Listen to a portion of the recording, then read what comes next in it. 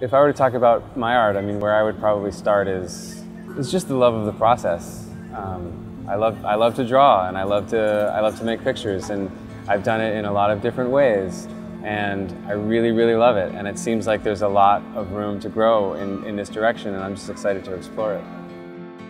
I think just in all of this, the thing that I'm very grateful for is, you know, my friends in my community and the people who see me at my worst, the people who...